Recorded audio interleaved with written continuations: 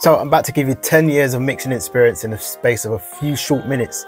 That's going to help you to save years of frustration, time and struggle. If I knew these 10 things when I first started as a mix engineer and producer, my mixes would have improved so much faster, sped up my workflow and helped my business to grow. Especially number 10, which would have made me feel a lot better earlier on. Over the last decade, I've been grinding, putting in the work, late nights, early mornings, just to get to where I am today as a producer and mix engineer. So today my goal is to save you from all that trial and error, but be sure to stick around for all 10, because if you skip one, that might just be the one where you might either stay stuck or it could be the one to help you to level up. Let's start off with air training. Just understanding frequencies is going to help you so much when it comes to mixing. I spent time A/B-ing commercial releases and just mixing a lot of music, so you get an understanding of what frequencies you're hearing and how it affects your overall mix, how it affects the vocals. It takes time, but it's worth it. So the second tip is using reference tracks. This leveled up my mixes so much, because when you compare your music to what's already out there, it can have two effects. It can make you feel disheartened because your music doesn't sound as good, as loud, as punchy, as clear as the reference. But then because you're holding it up against a gold standard, you know what you're aiming for, instead of spending hours trying to get your mix to sound right and you have nothing to compare it to. My favorite plugin for using reference tracks is Reference. What you do is simply drop in your reference track and then you can just A/B it. Plus you've got the different meters to help you gauge whether your bass is too loud, if your high end's the same as the reference. So yeah, using reference tracks is key to leveling up your mixes. Number 3, getting your mixes to translate. Might sound good in your studio, might sound good in your headphones when you're mixing and you think to yourself, yes, this is amazing. And then you do the dreaded car test and then you realize that it is absolute trash. Don't mean to sound harsh, but that's the reality. You play it in other places, maybe your phone, and it sounds really top-endy or harsh, brittle and harsh sounding. I've been there, don't worry. So by testing your mixes in different environments, on different devices, then you know what needs to be changed. That along with using reference tracks, and you should be able to get yourself into a nice ballpark of sounding like the music that you hear that's out already. So next up is number 4. I swear this is something I've only just stumbled on, and I really wish that I was using it from before, and that's gluing your mix using reverb. Like, I've heard of it before, but I took no notice of it. And then by accident, I dropped a reverb plugin on my mix bus, and it was just like the missing piece to the puzzle. And since I'm gonna do a whole video on that, on how to actually get the best out of it, because you can kind of ruin your mix if you don't know what you're doing. But that there is, for me, an absolute, I know I say it all the time, but for me that was an absolute game changer. Moving on to number 5, which is efficiency. Time is money. I had to learn to become more faster, more efficient, but without sacrificing quality. So I've done this by creating templates, mastering keyboard shortcuts, and having go-to chains for different instruments and vocal chains. Like, don't get caught up in tweaking your life away. Sometimes done is better than perfect. Which leads me on to number 6, keyboard shortcuts. Learn your keyboard shortcuts. If you're not using shortcuts, then you're overthinking it. You're wasting time on things that you could just learn a shortcut for and to speed up your process. Some of my favorite shortcuts are Control-D to duplicate channels, the fade tool, T+I,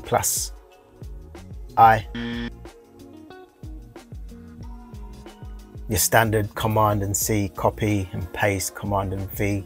One of my favorites is T+G, which gives you the gain tool. And if you watched my last mixing videos, you would have seen when I'd first stumbled in it and how much it's really helped to speed up my workflow.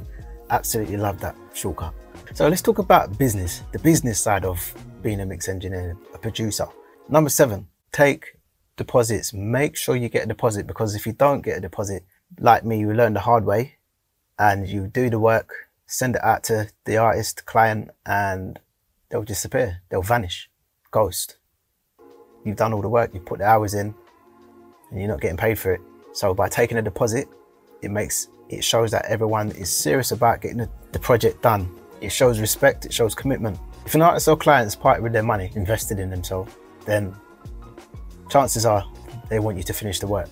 Number 8, staying on top of your finances. So this is another thing that I've learned is so important to understand. And when I say numbers, I mean knowing how much money you've got coming in, knowing what your expenses are and how much profit you're making. You can be mixing tracks all day and night, but if you don't know what you're actually making after expenses, are you really moving forward? Every time you get paid, put aside 20 or 30% for taxes. Doesn't sound fun, but this is the reality of running a business. So these are the things to keep an eye on. Your income, your incoming, whether it's through mixing, through selling beats or some type of sponsored video you've done. This is your incoming. Then you want to keep an eye on your expenses.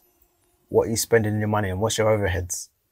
What are you buying for your business? Software, subscriptions, client meals, client hospitality. And once you subtract this from your incomings, you know what your real profit is. So your profit margins, this is when it gets real. This is where you get to understand what you're really making. Because it's all well and good thinking that you're killing it, but what really matters is what you're left with after your expenses. That's your profit. So the goal is to, year after year, for your profit to grow, which allows you to reinvest, to scale, to simply have financial security. So to keep on top of this, make sure that you're doing your bookkeeping. There's loads of apps out there that will help you to keep hold of your receipts and all that type of stuff. Or you can just be old school like me and just keep it in an actual bookkeeping book.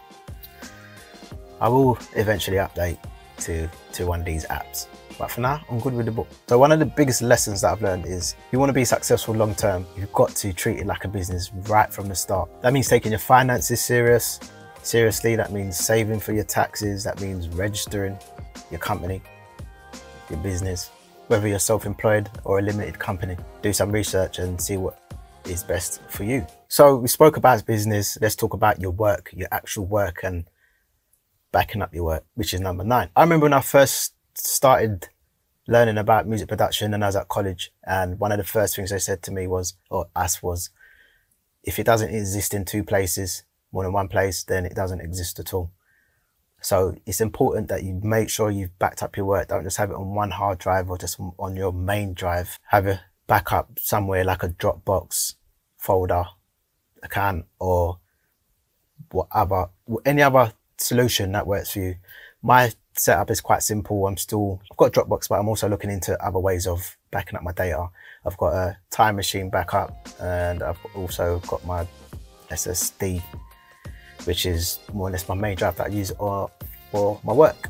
But I'm also looking into getting into other ways of backing up my work. I've had a few comments on my Mac Studio video, and there's some really helpful and useful tips and ways on how to back up my storage. So number 10 is handling client feedback like a boss. Feedback's not an attack on your skills. It's part of the collaborative process. I've sent mixes out and the feedback's come back that I'm not really feeling it. It's not my vibe. And in the past, I thought to myself, what are you talking about? This sounds amazing.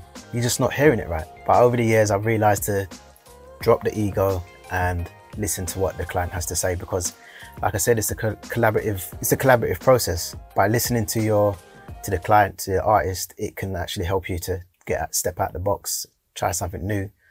They have a vision, they have an idea of how they want it to sound, so you have to respect that. And by doing that, you never know, you might create some of your best mixes. I know I have. The key is to approach this with an open mind. Instead of thinking, this client doesn't know what they're talking about. Instead, look at it like, what can I learn from this? So here's what I do when a client gives me some feedback and isn't 100% happy with their mix. Listen first, don't get defensive, don't explain yourself, just listen. They're paying you for a service, so they have a right to have it done the way that they want. Ask questions and ask them to clarify. Sometimes artists don't know how to say exactly what they want and don't know the terminology of mixing like we do. It's not a bad thing. And if they are unsure, then you can ask them things like, is it the tone? Is it the sound of the vocals that sounds off for you? Just talk, communicate, be open. But offer a solution and not an argument. All you got to do is just say, yeah, I hear what you're saying. Let's try with a bit less reverb, or let's get them kicks sounding a bit more punchy, or let's get the vocals sounding a bit more crisp and clear. And what this will do is show that you're open to feedback and focused on making the track better. So remember I said I had a bonus for you? Well, the bonus is just enjoy the journey. I know I say it all the time and you've probably heard it a lot. It sounds cliche, but it is so true. Just enjoy the journey. When I first started out, it was all fun and exciting, and quickly became exhausting. It became a struggle. It became confusing. It's easy to get frustrated when that happens, but when it gets like that, you've got to push through, because you'll come out the other side with a deeper understanding and things will eventually fall into place. Start to feel a bit more natural again. Just know that the learning and the growth is part of the process. Don't rush it. Don't look at someone else who's a little bit further than you, wishing that it was you, because you get there. Every step, every mistake is bringing you closer to mastering your craft and running a successful business. These lessons took me 10 years to learn, but you just got them in a few minutes. If you apply at least one of them, your mixes and your business will improve. But just imagine if you apply all of them, you're going to save yourself a lot of time, effort, struggle, frustration. Appreciate you for spending time with me in this video. If you like this video at all, got a few more tips that I can share. Drop a comment below and let me know. See you in the next one.